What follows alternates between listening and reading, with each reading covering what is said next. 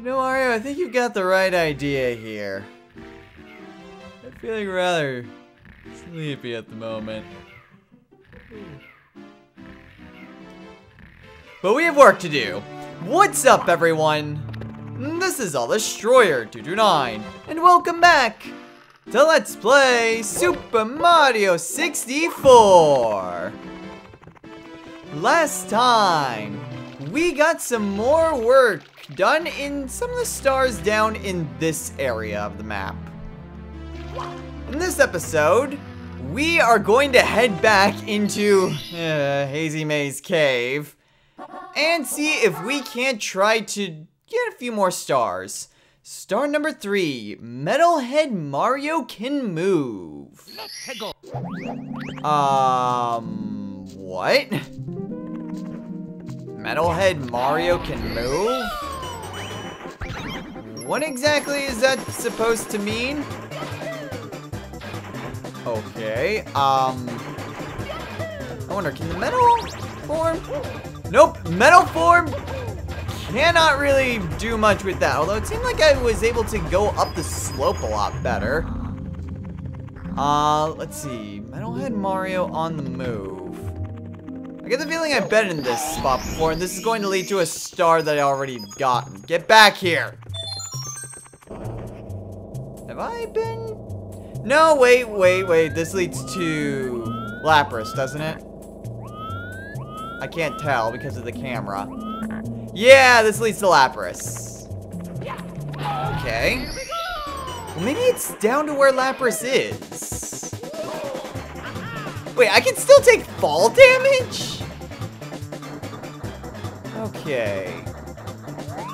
I'm not really seeing anything of worth down here.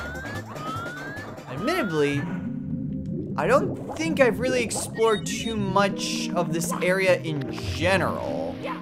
I mean, aside from being on top of Oh, that's right. I wonder, where did I come in from? Because there's a switch right there. So if I could somehow get to that switch with the metal cap. Okay, here's where I entered from. If I could hit that switch, I wonder what that would do.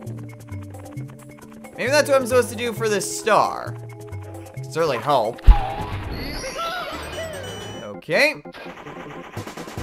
So, go long jump. Okay. Gotta make sure I reach that switch even though I can't see what I'm doing.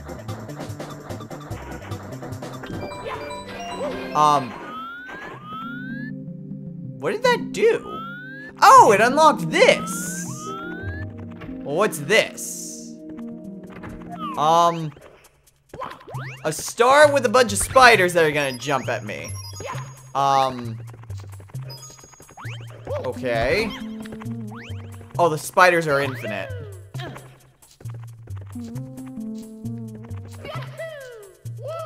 Okay, that was slightly dangerous, although I'm kind of surprised I didn't see another spider try to jump out at me. Metalhead Mario can move. Oh. Was that star number 6? Pretty sure that was star number 6. No. That was star number 3, so that was entirely why. For whatever reason, I thought that was a different Mario metal name. Whatever. Final star, star number 6. Watch for rolling rocks. What? Watch for rolling rocks. Well, that would mean over here. But what do the rolling rocks have to do with anything? Because, I mean... What? Wait a minute. Okay. Let's see. They seem to fall from up there. Watch for rolling rocks. Could I maybe backflip? Or are these just walls? Those are just walls. Okay. Watch for rolling rocks. what is it supposed to tell me? Ah! Ah! Nope! Ah! Okay, it seems like they come a lot quicker. Wait a minute. That's just the... Why is there a random ledge there? Okay. Well, at least there are more coins. But watch for rolling rocks. I mean, this just takes me back to where Lapras is. And I don't think Lapras is really going to do me any good at all. Unless there was another door that I could leave, because I think there might have been... Okay, wait, was that where the metal cap switch was? Because I could swear the metal cap switch was like over here somewhere. No, that's metal cap. Okay, so that's the metal cap switch. That's where I went for the previous star. And that's all that there is down here. Okay, so it's not in the Lapras area. I'm pretty sure I just went past where I'm supposed to get out. Yeah, let's see. Watch out for rolling rocks. Is there another section in this level that has any sort of rolling rocks that are trying to kill me? I'm trying to think. I don't recall there being any other type of section in this level that had that.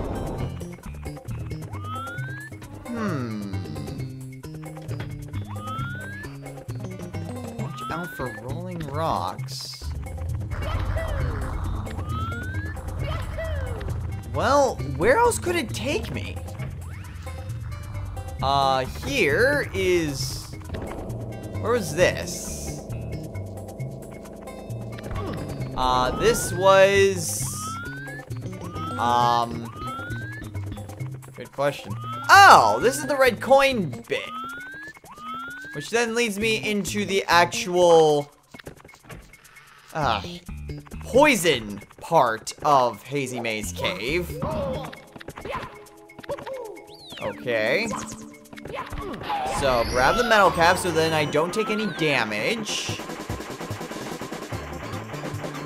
But what exactly is it supposed to do? Okay, the Monty Moles just respawn forever, which isn't fair in the slightest.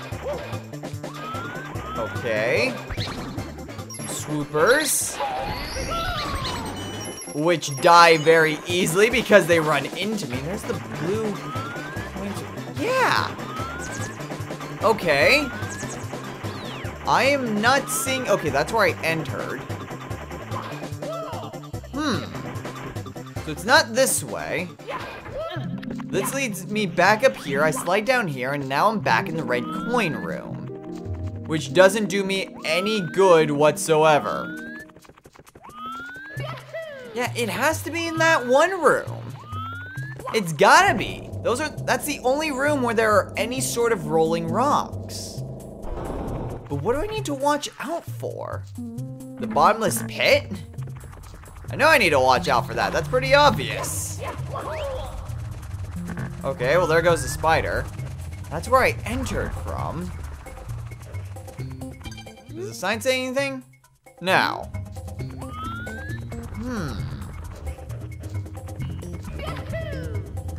I'm wondering just what exactly am I supposed to do here? Ah! Tried to get out of the way, didn't work. I mean, yeah, to be honest, that looks like someplace where I could go down. But it just seems to be a ramp. In that case... Wait! Oh-ho! What have I found here? I'm almost dead, too. Oh-ha-ha! Wow! Okay! That worked out quite nicely. Sweet. I figured it had to be something to do with where the rocks spawned, but dang, I'm impressed I actually found it that quickly. Alright, so that's everything in Hazy Maze Cave, minus the 100 coins, which I'm not looking forward to that, especially because of that stupid bottomless pit. Oh well. At the very least, now I think we can just head back over to Dire Docks and see what we can do here. So Dire Docks, what's the next star? Star number 4, through the jet stream. Okay. Through the jet stream. What exactly does that supposed to mean? I'm assuming like it's gonna try to shoot me up somewhere. That doesn't really fill me with hope. Oh well, whatever. It's bound to be up through this way, because I'm pretty sure I've gotten most of the stars that would be down there. Let's like say the shark is hiding a star. Or the Cheep Cheeps. But in any case, probably where you need to go is down here. Okay. So what's over this way? Ah, well that's certainly some sort of stream. I wouldn't exactly say it's a jet stream. Isn't a jet stream supposed to be in the atmosphere? Well, anyway, I got an idea. Let's grab the metal cap. It's gonna be the metal cap episode. Oh, I see a star down there. And I just went through that coral. Okay, so what is this? Wait, what? What was that 1? 2. Am I supposed to go through a certain amount of rings? Okay. I feel like I'm supposed to long jump off that just because of how far I have to fall.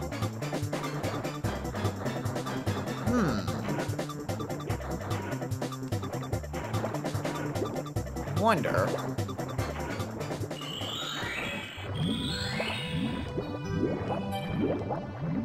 One, 2. Okay, so whatever it is, those numbers are temporary. I wonder if I long jump from where I get this.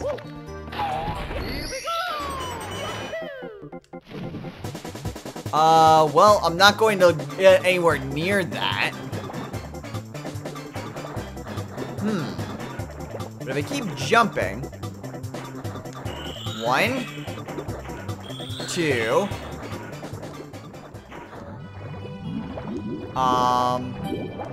then it goes away. 3. But whenever there's any sort of numbers, it's usually in 5s. So do I have to go through 5 rings in one trip underwater? Oh great, that's going to be barrels of fun. Alright. I mean, it doesn't seem like it would be that bad, but I mean, it seems like whenever I get under here, I kind of lose all the... Ah! 1, 2. Ah! Ah! There must be an easier way to do that. But I can't see it. Let me give this a few more goes, and then maybe try to explore this place elsewhere. Okay, well, I think I found something that's a bit easier than the metal cap. I think perhaps the easier thing to do is to align myself and then just try to head down. Ah. Yeah. The problem, though, is the fact that the closer I get down there, the more I get tossed to the side. So it's a lot easier just swimming down without using the metal cap. Let's see. If I go down here, 2, 3, 4, 5. Yes! Okay, that was not as difficult as I was making that out to be. And now I need the metal cap in order to grab the star. Okay, that makes a lot more sense. was wondering just how powerful those currents were, but I noticed that those rings actually got rather big, especially when they were getting really close towards the surface. So I just figured, hey, what if I just tried just regular swimming? And it actually worked out perfectly. Woohoo! Star is mine. All right.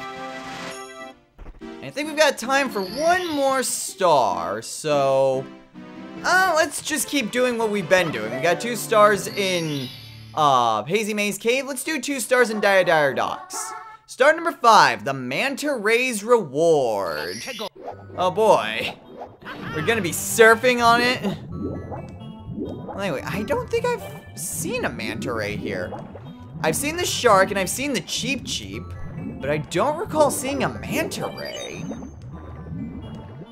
Well, this is going to require a little bit of exploring. I'm gonna find this stupid thing. But exploring I must. Alright, so where could this manta ray even be? Watch it, it's like somehow out of the water. It's like, how did you get there?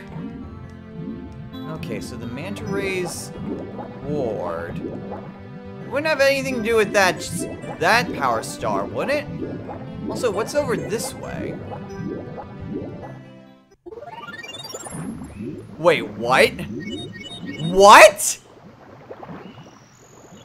Are you kidding me? That exits me. Really?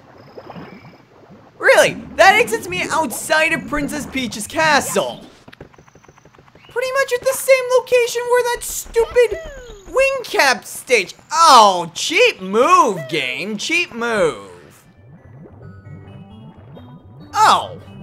You know, maybe that wasn't such a bad thing, because I just found the manta ray. Ah. Wait, what the? Oh. Oh. Oh, great! This is fantastic. Oh my goodness! Am I playing Mario 64 or Superman 64? Great! Just great. I have to swim through freaking rings. Okay, 1. Ah. Why is this suddenly so hard? I'm clearly going through the rings. Or at least it seemed like I was. 1, 2. Okay, 3, 4, and 5. You jerk move. That is such a jerk move. Okay, I got the star easy enough, but that was a really trollish move. Put it right in front of the freaking typhoon. / whirlpool / whatever the heck you want to call that. Oh, great. Well, at least it wasn't as bad as it first seemed. It's actually quite simple when I actually got the rhythm of it. However, I do believe that will do it for this episode. So, next time on Let's Play Super Mario 64. Let's see, how much work have we done in Shifting Sandland? Only 3 stars. So we'll probably start off next time doing a little bit more work in Shifting Sandland, and then head to either Snowman's Land or maybe Wet Dry World. Or, you know, I could actually finally get that first star in Tall Tall Mountain. That's also an option. So, definitely Shifting Sandland. And then probably a little bit work on some of the second floor stars. So until next time, everyone, take care.